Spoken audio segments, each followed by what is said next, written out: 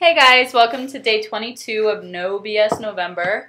I'm coming to you from my cozy office on a Sunday. Haven't gotten out of my pajamas all day long. It's been nice. And I like to do it in the dark kind of. I have Christmas lights over here and I really like, it feels cozy to me. So that's how I'm making this video. It's because it's comfortable. Unless that happens. Okay, so anyway. Today I wanted to talk to you about what you're putting in your mind and how powerful your subconscious is. And the reason, what inspired me to make this video today was that I had a call with one of my Tony Robbins mentors. And it's something that you get after attending a UPW event, which is Unleash the Power Within. I've talked about him a lot over this video series because it happened just last month. But I was reminded about how powerful our subconscious is. And most of the time we don't even know it. It's not something I was aware of until I started coaching and doing personal development. I wasn't aware that my subconscious was guiding my life this whole time. No idea. So if that's new to you, it's true. So when we were talking, we kind of went over something we did at UPW, and at UPW you go through and really sit down and analyze your subconscious and the beliefs. Mainly you focus on the limiting beliefs that are lying in your subconscious, controlling your life, that are holding you back. If you want to be successful financially, but you have this limiting belief that you'll never be successful, that kind of holds you back, It's you consciously are I want to pay off my debt, I want to work off, I want to travel, do whatever, whatever successful financially looks like for you. And for a lot of us, in the beginning, until you are successful, it's I want to pay my bills, I want to pay off my debt, So, you have that going for you consciously, but subconsciously, something along the lines, or, along the lines of your life when you were growing up, somebody told you that you can't be successful, somebody told you that you can't make money, somebody told you that only rich people who are jerks make money, somebody told you something that resonated with you as a kid and became a subconscious limiting belief of yours.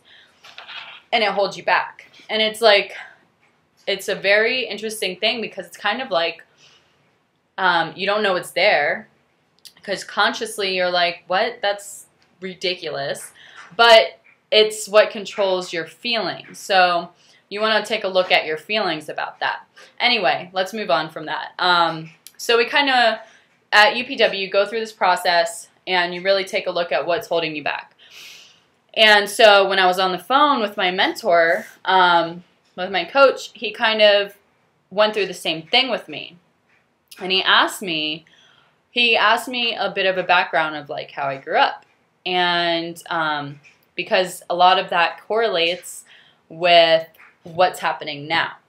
And I wanted to share, I'm not going to share the whole thing, but I'll share a little bit about what he had described back to me as things that were my conditioning. So he had me draw this tree. These are my notes from the call. He had me draw this tree. Terrible drawing. And the roots are my conditioning.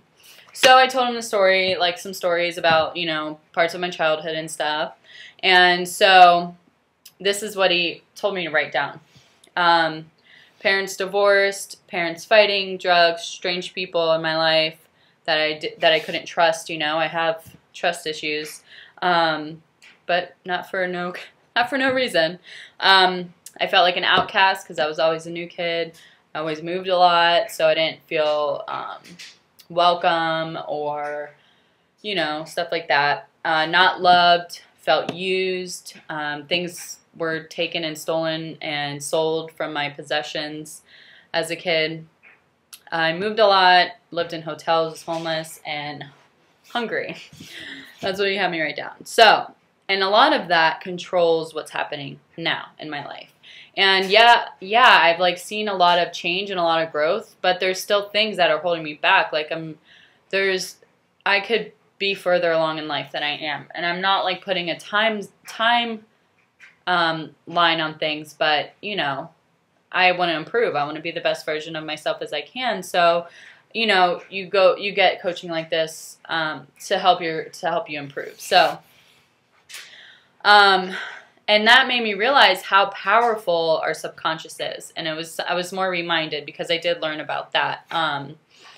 But there were things growing up, like when I moved out at 18, I wanted to change. I didn't want to keep living this life that I was living with my mom and the kind of people we were surrounded by, the kind of neighborhood we were in. Like, it's not what I wanted for my life. Like, I wanted to be successful. I wanted to have fun. I wanted to be happy.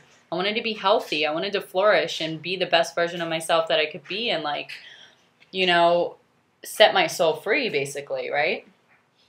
And so when I moved out and started wanting to change my life, I wasn't doing any personal growth. I was not doing personal development. I didn't have any coaches. I didn't have any help in that realm.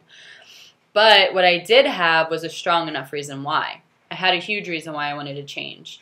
And that was because I didn't want to continue living like I was living. I spent 18 years living that way, you know? That was long enough for me. Like, I needed to move on, and I needed to not be like that ever again or anymore, you know?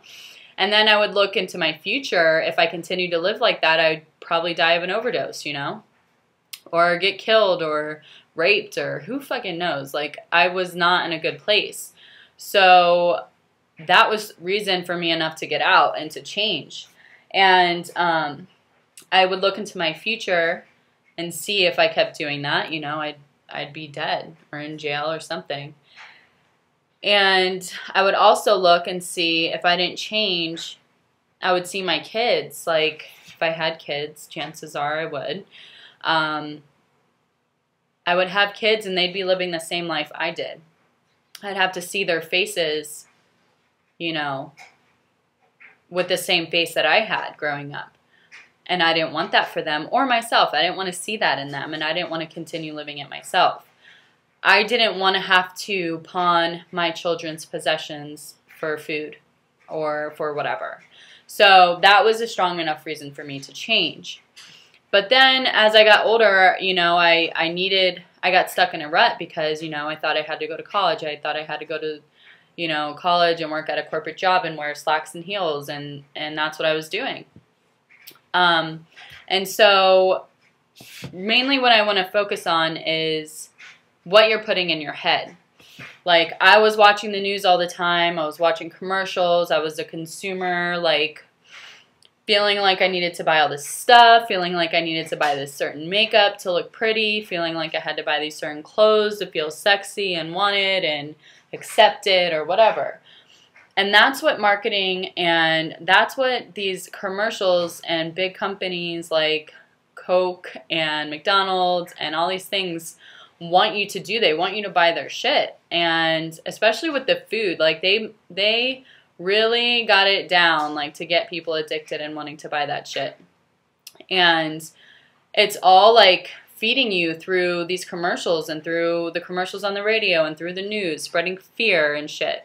I was watching Russell Brand's stand-up last night called The Messiah Complex. I think that's what it was called.